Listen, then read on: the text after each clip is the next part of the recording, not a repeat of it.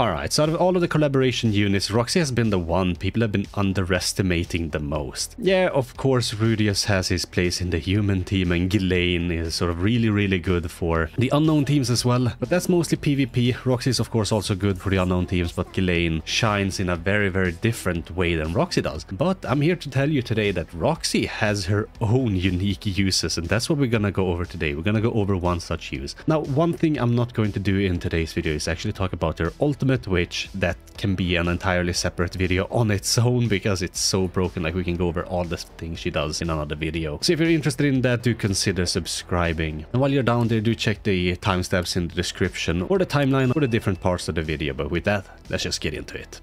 Alright, so what we're going to be looking at today is her use on the bird boss, the deer boss, as well as the wolves. Now, people have been making videos with her in these particular demonic beasts as a really good support unit, but I'm here to tell you that she can actually replace the original like demonic beast units or the specific demonic beast units for these 3 demonic beast battles. And everything has to do with her passive. So if we go over the bird boss here first, now this is the team you want to go for. Of course, attack, crit damage for all of the units. If you're feeling that like one of your units are squishier than the other, of course go HP defense, all that good stuff. The best card set here is probably the single target card set. But with that, let's go over exactly why she's good. So basically, it's because of her passive. So her passive applies a barrier equal to 200% of the hero's initial attack on unknown race allies. Now, if you make an entire team of unknown race allies, then everyone's gonna be protected by that barrier that gets reapplied every single turn. Now, the good thing about the barrier is if the demonic beast doesn't break the barrier, you get a 20% attack related stat increase for that character.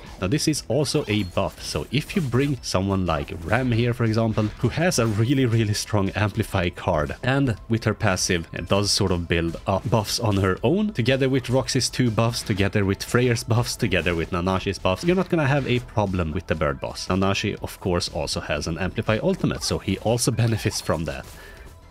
And of course, Freyr, if you have him duped out, can deal a lot of damage on the final phase. So basically all you need is 2 bronze attacks with her, 1 Nanashi's ult, Freyr's ult if you have him duped out, or 3 attacks with her, Nanashi ult. You can easily clear floor 1 phase 4 of the bird boss. Now, another good thing about the shield, of course, is that she provides it at the start of every turn, and if you survive for a turn, or if it lasts until the next turn, which it does during the transitions of the bird boss, the deer boss, and the wolf bosses, of course. So when you're transitioning into the next phase, all your units will benefit from the 20% attack related stat boost, which is huge. That's absolutely enormous. Like, it might not be as much as, say, what Jormungand or Thonar provides, but it's most definitely on par with sort of what Megellda provides. Megellda does provide a little bit more, or potentially a little bit more, but how often you're gonna get 5 of her 8% all stat increase buffs? Like, not a lot at all. But here, you're gonna get like 2 buffs from that at least, and especially when you go into floor 1 phase 4 of the bird boss, you will have 2 buffs at least, plus perhaps the Nanashi buffs, plus 2 or 3 Freyr buffs, plus however many Ram buffs you have. Like, you already see, you don't really need to have built out units in order for this to work out. Now, in the clips you're watching right now, I didn't really have all my units maxed out as I'm like transitioning into floor 3, so I did kind of struggle a little bit on that floor. But with like good RNG, that shouldn't be a problem, and you should clear it within 2 or 3 turns on the first phase, and then the rest, you know, shouldn't be too difficult from there. And another thing to note about the bird boss floor 2 phase 2, as you're transitioning into phase 2, you will need to get Freyr his ultimate,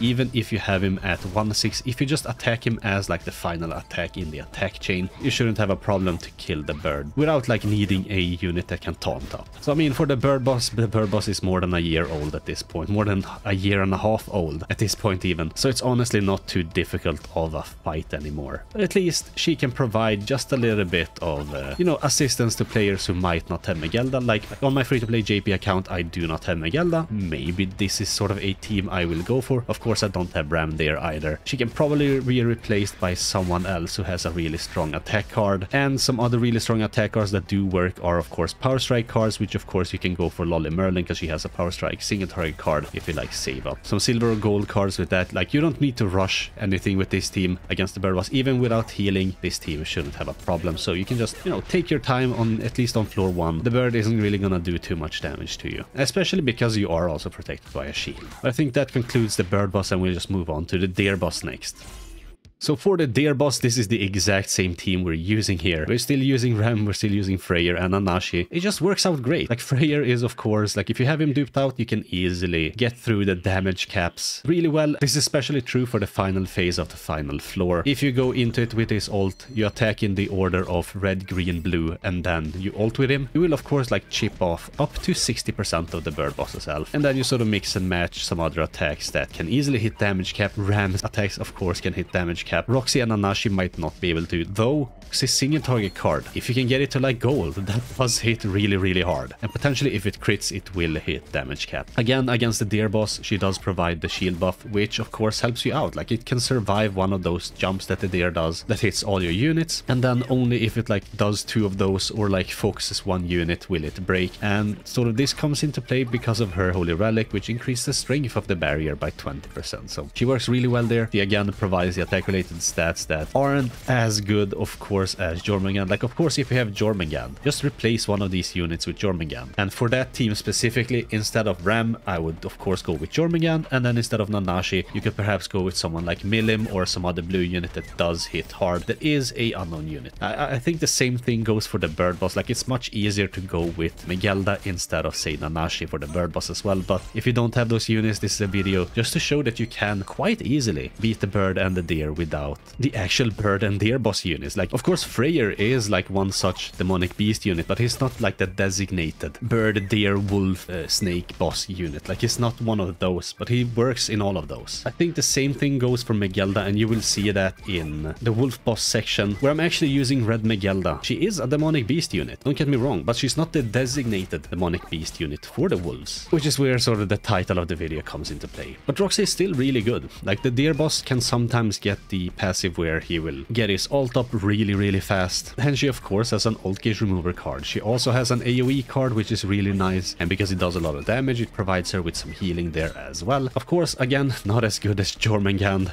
Like, you just can't beat the 60% all stat and the rank ups and the healing that she provides. But a really good alternative if you do not have Jormungand and you do have sort of all the other units, right? Then Roxy can sort of work. And of course, she will work when we get some new unknown units there as well. Say you don't have Ram, we might get some nice unknown unit that she can work with, and that's gonna be that. You don't even need to have like her ultimate at like a duped ult level or something, because she works out well. It's just a 1/6 ultimate. You're not gonna be able to debuff the demonic beast anyway. Her ult effect doesn't really work there, but I think she's still a nice alternative, especially against the bird boss and the deer boss. But yeah, I think that's it for the deer boss, and we'll just move on to the wolves next. So, on the wolf boss, this is the team that we're using here. So we swapped it up just a little bit. Of course, we're still using Freyr because he makes us immune to the ignite effect. We're using Megellda so we can increase our HP related stats because of her passive. And she also gives us ult gauge ores, which comes into play with, of course, getting their ultimates up fast, but especially with Gopher, who with his Holy Relic, if you have it, provides you with 25% attack related stats for 2 turns when his ult is completely filled. So if you can fill it up as quickly as possible, you can almost say that you will at least half the time have the additional 25% attack related stats on top of the 20% attack related stats you're getting from Roxy.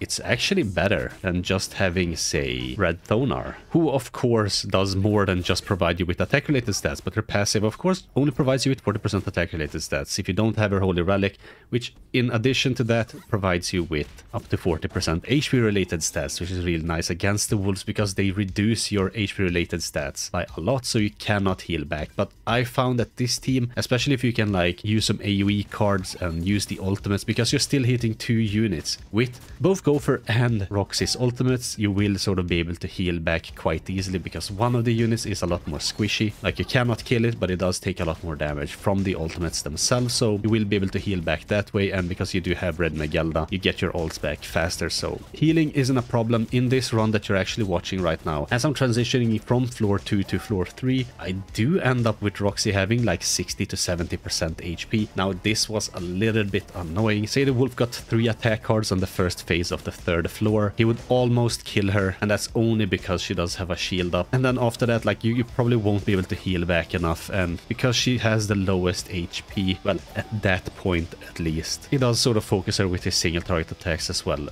It was a little bit annoying, I had to reset a couple of times, but basically the tactic for that phase was to just use 2 Megellda cards, then use 1 Roxy AoE, Freyr's single target card or whatever. Then the next turn just to get Freyr's ultimate, get perhaps Megellda's ultimate, or Roxy and Gopher's ultimate depending on sort of the cards you get. Then ult with Freyr and Megellda is enough to kill. My Megellda is only 2-6, but she still hits damage cap every single time. So I'm pretty sure a 1-6 Megellda also hits damage cap. And she was on a 242 gem banner, so perhaps you have her, perhaps you don't. I feel like she's a really nice like support unit. Of course, Roxy is also a support unit, and she does provide you with a lot of defense against the wolves. Megellda, of course, if you can time her healing cards to provide you some more healing, that's also gonna be super nice. You don't really have to rely on just the lifesteal that you get if you max out Megellda's passive. And of course, just try to get like Gopher's ultimate as often as you can, Freyr's ultimate in the perfect moment, so you can just kill one of the wolves on like the 3rd phase and stuff like that. And this team works out well. I'm not sure if any other teams, like say you don't have Megellda, if you have any other unit that you can replace her with. I feel like this team, especially if you don't have Thonar and you do want to run with Roxy, you will of course need to run with Freyr. Like if you run Skadi, then she's not going to be protected by the bubble. You're not going to get any benefit there. Gopher of course feels like a really good staple here as well. I can't really see anyone to replace Megellda with